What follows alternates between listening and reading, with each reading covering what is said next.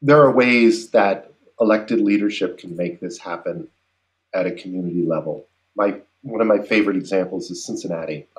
Cincinnati, the mayor showed some real great leadership there in supporting the water utility, Greater Cincinnati Water Works, into getting the pipes replaced.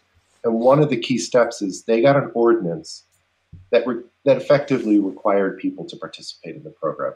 They also said there's a public purpose in using rate money to replace these pipes, and that empowers the water utility to do more. So they said, we're just going to do it once. We're going to use one funding source, and we're not going to require the customers to pay. And in Cincinnati, the water utility dropped the cost to replace a line on private property from like $5,200 down to $2,300 because of these efficiencies.